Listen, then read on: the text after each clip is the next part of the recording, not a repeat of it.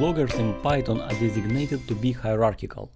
They are conceived to operate as a tree structure. For their names, loggers use dotted notation, similar way Python modules do. A dot in logger's name designates who its parent is. In this slide, you can see logger's name with their dotted notation.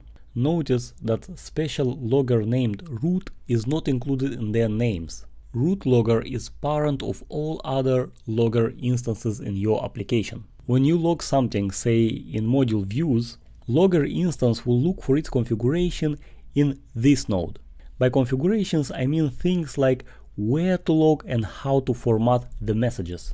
If there's no configurations for current node, lessons.views, it will look for configuration in its parent, and so on and so forth. This means that in your application, if there is no other configuration for any node, root logger configuration will be used.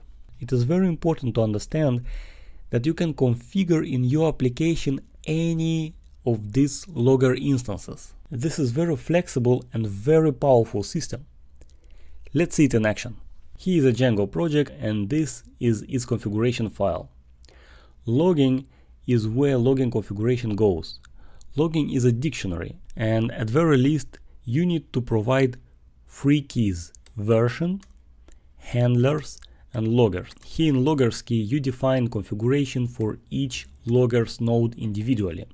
Here I configured lessons views, so whatever I log here in lessons.views logger, which I use here in lessons views, it will be handled by this handler, which is defined here. So this handler is this one, and this handler basically will send all log messages to this file, lessons.debug.log. If I will tail lessons.debug.log and I try to access a lesson, so this is my local copy of Django lessons, and if I try to access a lesson, for example this one,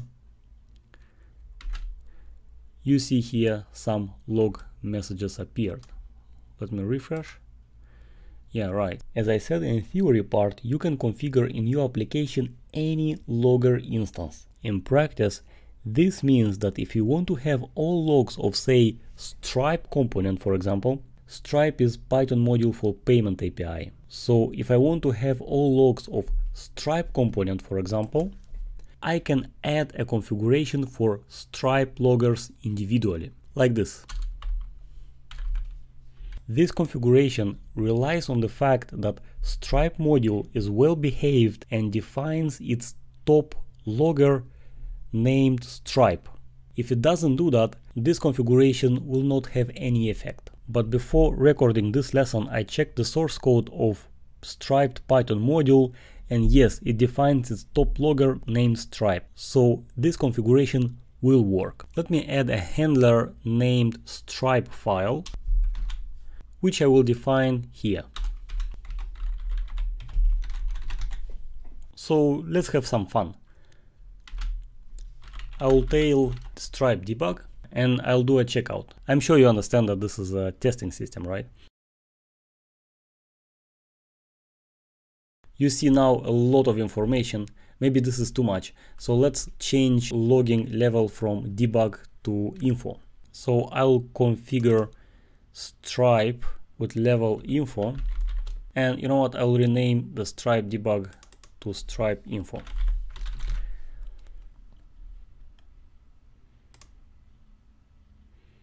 Now we see less information, and actually you can learn a lot just by looking at log messages. Great. Each handler can have associated a special formatter, which formats log messages. What I want to do now, I want to add a special formatter for this handler, the one that takes care of Stripe logs. And I will name it Stripe formatter with function. The formatters, they are declared on this level next to handlers and next to loggers. So let's add one. Notice that here is plural and here singular. By using this formatter, each and every log message will print its absolute path, the function name where that log is, the line number of this file, and the message itself. If I change this one to %, I'll need to replace these curly brackets with %. And now let's have a look at log messages which will use this formatter. So this is log message with absolute path, the name of the function and the line number, and the message itself. There is one logger which is very special. This is root logger.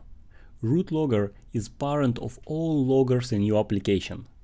Root logger is not configured in loggers key. Because it's a special one, it has a separate key, root.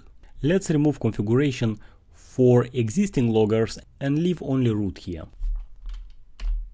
I will reuse this formatter. I will just change its name.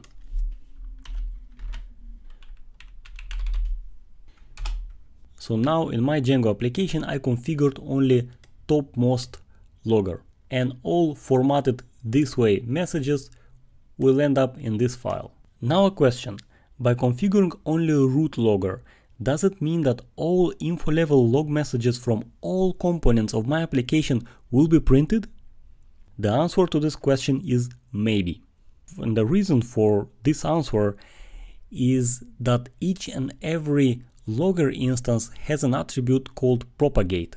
And if specific logger instance has propagate attribute set to true, then that logger will propagate logging messages to its parent. Otherwise, it won't. And now let's check if Stripe will print its messages. Yeah, right, so messages are still printed. I want to do one more test. If I hit now save this page, you can see that there are some logging messages coming from wagtail component as well. You see here full path name, function, line number, and the message itself. I hope you enjoyed this lesson. Thanks for watching.